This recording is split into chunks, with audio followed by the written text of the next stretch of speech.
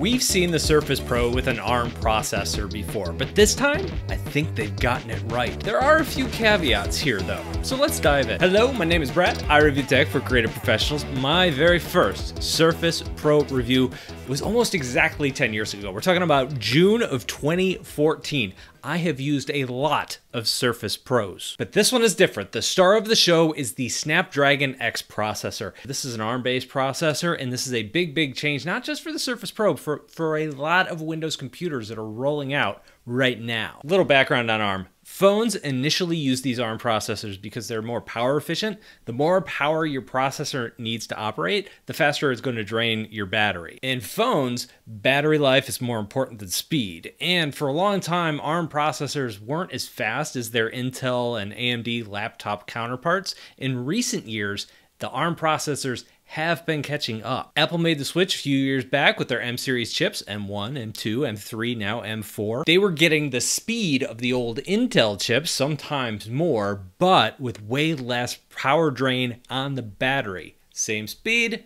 better battery life. So for the last few years, Mac laptops have been running circles around Windows laptops in a lot of ways, especially when we're talking about performance and battery life. It just hasn't even been close. Macs are getting like twice the battery life that a Windows PC gets. Microsoft has been trying to make the jump into ARM processors for a few years. A little while ago, it didn't stick when they tried it with the Surface Pro X. That had an ARM processor. I tested that one out. It was slow. The optimization just wasn't there. And it was really relying on developers to jump in and recompile and tweak their apps to run on ARM natively. If they don't, Windows has to emulate those applications. And that often means they won't run as fast as they do on Intel or AMD chips. This time is different because the emulation that Microsoft is doing is just way better. And the processor they're doing it with is faster. For example, I installed Clip Studio Paint and started drawing. A few years ago, on the Surface Pro X, it was a laggy mess. Today, it is quick and it is snappy. Even though it's being emulated, it still felt like the Clip Studio I'm used to using on any other laptop. Plus, and this is a big deal,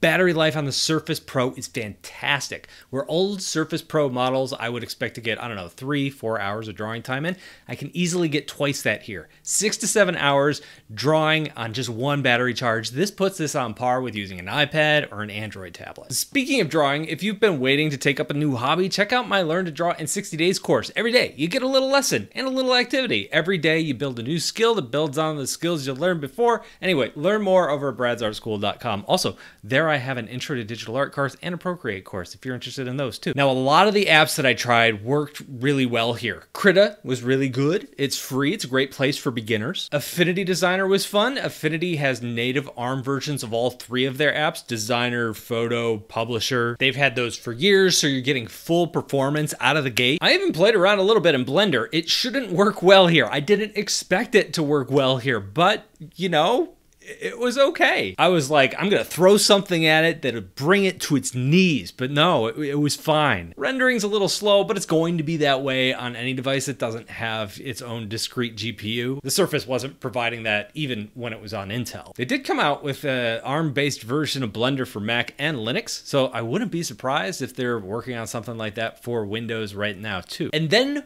we have Adobe. I wasn't able to test all the Adobe apps that I wanted to because they just aren't available on ARM yet. But wait, can't you just let Windows emulate those apps like all of the other apps that I just mentioned? No, you can't. Adobe has their own installer. So unlike Clip Studio Paint, where you can just download an exe and run it in emulation mode like every other app on the platform, Adobe's installer is detecting what kind of system you're running and then only allows you to run apps that are compatible on your computer. So downloading Illustrator to test it out in compatibility mode just is not an option here. It's not available. I can't download it. Same thing with Adobe Premiere. I was hoping I could jump in and try out some light video editing, just see how it went. I couldn't do it. There is an ARM version of Photoshop. It works great. An ARM version of Fresco 2. Adobe says Illustrator is coming in July, and Premiere and After Effects are coming sometime in the future. They don't have any dates on those yet. And then there's apps that I really like that I've relied on in the past, like Adobe Animate and Adobe Character Creator. Those aren't even on the ARM roadmap, so we don't know if those will ever come. Anyway, I had a whole rant here, but I feel like all I've done for 2 weeks is complain about Adobe, so let's just move on. Oh, I drew a fair amount in Fresco, and I had fun. So there we go. I'm not a blind Adobe hater. Fresco is great on tablets like this because it feels like you're drawing on an iPad or an Android app. It also works really well. Fresco needs to run in high performance mode on the Surface Pro. That is going to drain more battery at a faster rate than some of the other drawing apps out there, but it was totally worth it for me for some of the features you get, like 2 fingers to undo and just how smooth you can like pinch and zoom in on things. It just feels so much more fluid than most Windows drawing apps. There were some quirks here that I noticed with the ARM version, like live brushes need a fairly small canvas in order to work. There's probably some other things in here that just aren't optimized for ARM the way they are on Windows yet, but it did work. And it was fun. Now, I am not a benchmark guy. I'm a user experience guy. What is it actually like to use this thing? I did watch some benchmarking videos just to get a feel for it. Like, what are other people saying about it? How are like real tech heads getting into it? I just was kind of curious, like what kind of performance are people getting when they're emulating some of these apps on Snapdragon? And you do take a performance hit, like for sure, especially when you're talking about gaming. I was watching the Fox and he has an Asus laptop. He was taking that through its paces that has the Snapdragon processor. He's got some great comparisons down there. So I'll link you to that down below. There's a couple others that are worth checking out. Since most of you are probably using your laptop, your primary computer for far more than just sketching every so often. Another thing is peripherals that rely on system drivers, drawing tablets, for example. Those aren't going to work here. And there's probably going to be some other things if you have things that you rely on that you're used to plugging into a Windows computer. Some of them may work, some of them may not. 7pens has a great write-up on his website where he tested out some things on an ARM computer that he's using just to see if they have drivers yet. I don't think Huion, Wacom, XP Pen, none of them have drivers supported for these ARM devices yet. Probably not a big issue for Surface owners since you're planning on using the pen that works directly with the Surface tablet, but still something to keep in mind when you're looking at these new devices. But my overall impression when we're talking about the Snapdragon X processors is you have plenty of power and good enough emulation to get things done, and I'm just not seeing a lot of lag. But what about the hardware? The processor stuff is fun, but my favorite upgrade is the keyboard cover. Now, Microsoft would have you believe that the Copilot AI button is the coolest thing about the keyboard, but they are wrong. It's Bluetooth. Yay! Yes, I sound like a Muppet when I'm excited. Yay, the keyboard has Bluetooth! If I hit 1 million subscribers this year, I'll buy a puppet of myself and I'll do all my reviews like that in 2025, promise. Now, the Bluetooth keyboard is a big hairy deal for artists who rely on keyboard shortcuts. I was always trying to find ways to do like undos and Photoshop on the Surface. Sometimes I was using like a third-party remote thing. Sometimes I was finding on-screen keyboard shortcut type tools. Now, instead of folding that keyboard cover over and hiding all those delicious keys, I can just pop it off, set it off to the side, and just use all that stuff. It's fantastic. This really is a game changer. I can Control Z to my heart's content. Changing brush sizes, so much easier now. Also, if you think about how you use a computer, how many times am I drawing something and an email comes in and I'm like, oh, I just got to reply to that really quick. I don't have to reshuffle things and pull the keyboard cover back out and reposition everything.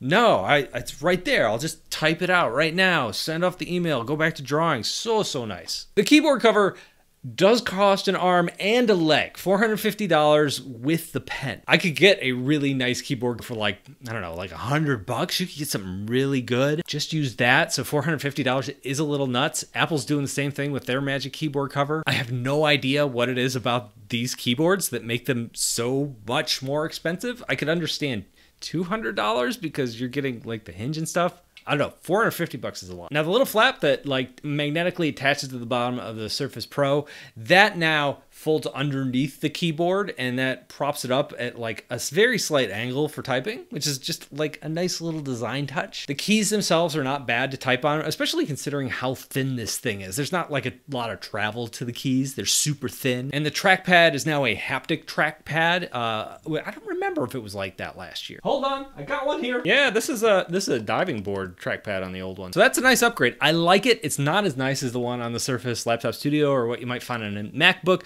but considering how thin this keyboard cover is, it's pretty impressive. They've also changed the pen placement. It used to fold up a little bit and the pen would be hidden. Now the pen's just kind of out in the open. They've also like changed the magnets in there a little bit. It really holds quite strongly when it's sitting in that like little well. I'm only so-so on the gray cover. It's fine. It looks okay. I wanted to get a blue cover. They sell one of those, but by the time I got in there, those were all sold out, or maybe they just weren't available on day one for pre-order. Get the blue cover for the blue Surface. I ended up getting a black Surface to go with a gray cover. It came in this black box, this beautiful black box, and you pull it out of this black box and you see this like shiny matte black finish on the back. Oh, it looks good. I think I made the right choice. I got the blue one last year. The black looks better than the blue. There's also a gold one that looks really intriguing. I saw some pictures other people have shown of that gold on the Surface laptop, and that looks really tight. This is all to say, these are beautifully designed devices. They look really good. Microsoft has really nailed their industrial design. They've even gotten some of the details better. I remember the Surface Pro X had the matte black finish, but it also like soaked up fingerprints. You touched that thing